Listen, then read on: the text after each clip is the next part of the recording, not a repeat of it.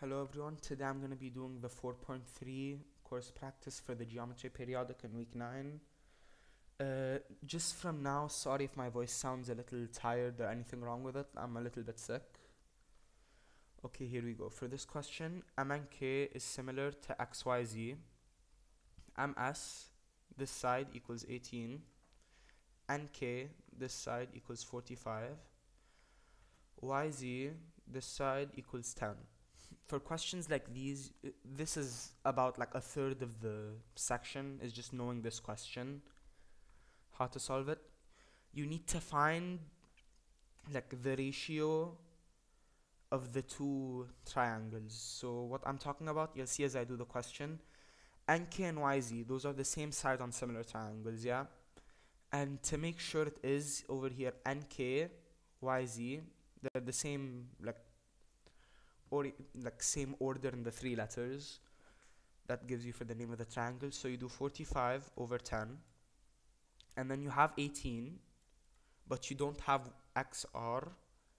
They want that side, so you just put as x, a variable for now that you're gonna solve for. You're gonna need to simplify the fraction that you fully have both integers as much as you can to help make the question easier. You can do it without it, but to make it as easy as possible, you can simplify. There are multiple ways to solve this. You can try cross multiplying, but my way, which I like to do, is you simplify to 9 over 2. 45 is 9 times 5, 10 is 2 times 5, equals 18 over x. It's very obvious. 9 times what equals 18? 2, which means 2 times 2 equals x. The answer is 4.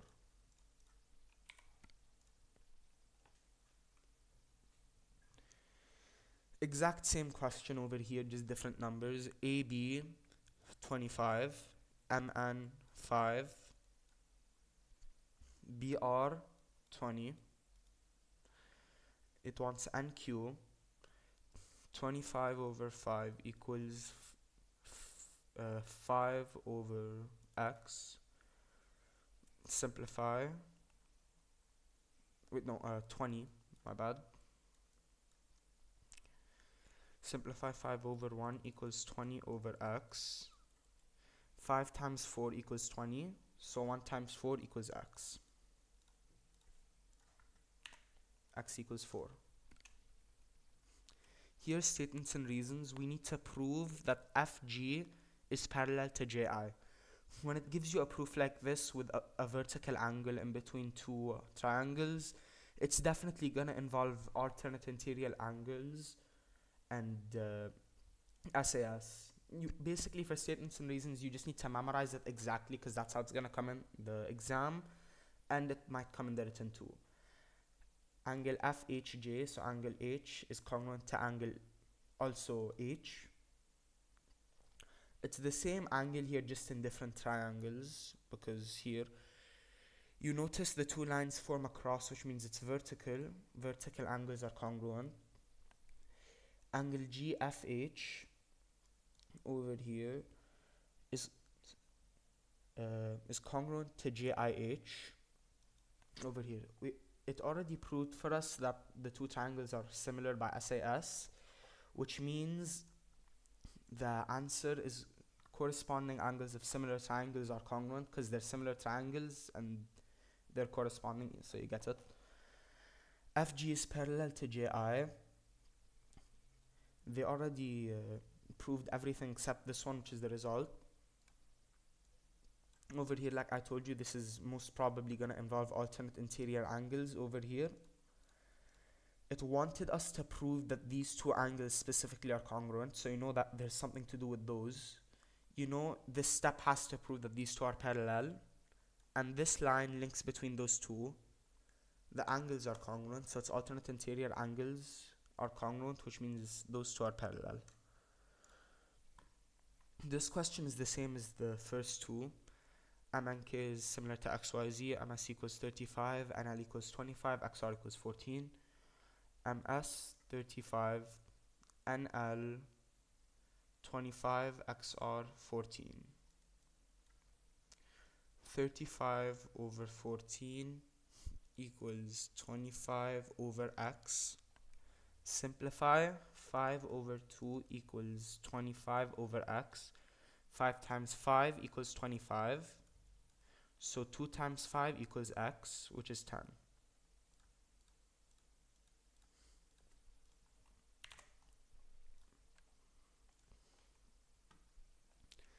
For this one, it's like pretty much the bare basics of the section.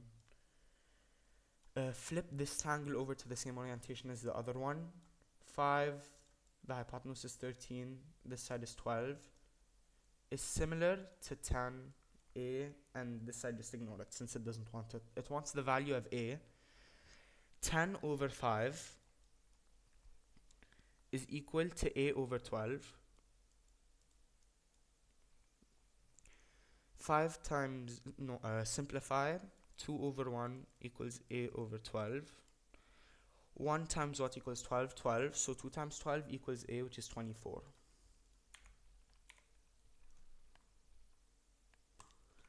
Here it's the same concept as most of the previous questions.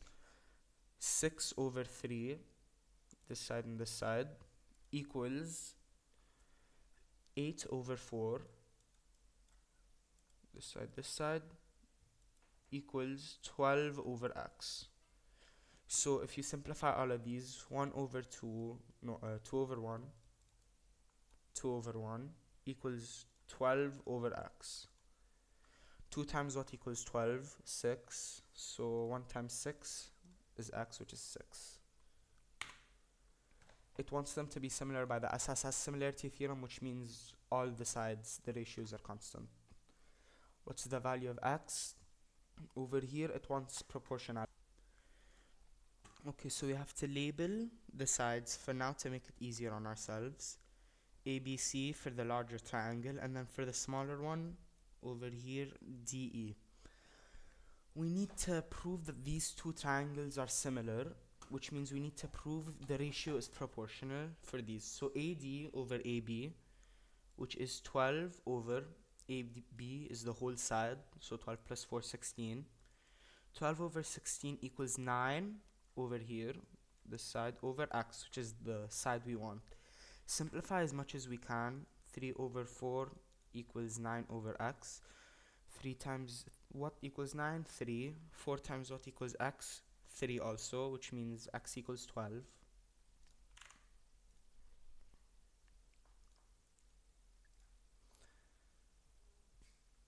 Triangle LMN is similar to which one of these by which theorem? It's giving us the order L, number 1, M, number 2, N, number 3. So over here, since M is 2, before it is Q, so Q is number 2, and P in the same slot as N, so P is number 3. LQP by what theorem? Since if we do the math here, 5 over 20 equals 7 over 28. It does, because they both end up equaling 1 over 4. So these sides are similar, and in both triangles have angle L, LNM and LPQ. So it's SAS, two sides similar and one angle in common. What's the value of x? Literally the exact same question, same numbers, same anything. It's 12. What must be the value of x for the two triangles to be similar by the SSS theorem? 16 over 8. Same thing as the first two questions, the fourth question, and all those. 16 over 8 equals 14 over x. 16 over 8 is 2 over 1 equals 14 over x. 2 times what equals 14? 7. 1 times what equals x? 1 times 7. X equals 7.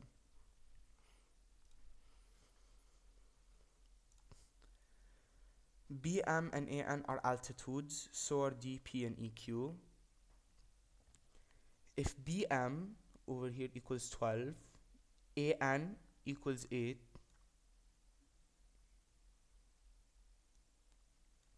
and then DP equals what? Same thing again, 21 over 14 equals, it wants DP, so x over 12. Simplify, 3 over 2 equals x over 12.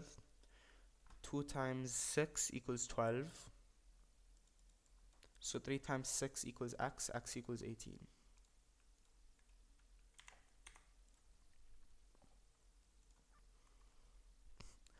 What must the value of x be for the two triangles to be similar by the SAS similarity theorem? If the triangles cannot be similar, enter 999. Most of the times enter 999 is just a trap, so you want to ignore that, unless in certain cases, mostly in algebra, like that one question we got in the algebra periodic. Okay, 8 over here this side is congruent to that because 45 is here.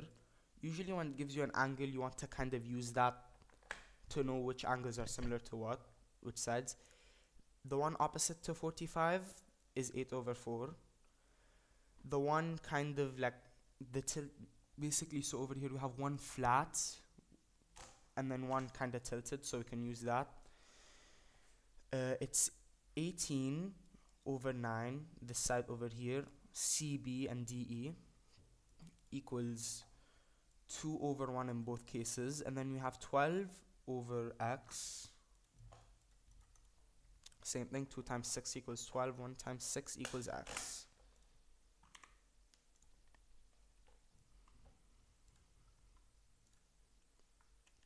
For the final question, this one, same thing with the ratios, 15 over 12 equals 12 over x plus 1.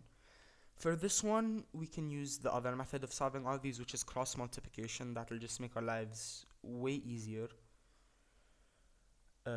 15 x plus 15 equals 120. Bring that over here. 15x equals 105. 105 divided by 15, 7. So the answer, x plus 1, 7. No, x plus 1 is 8, which means the answer is 7.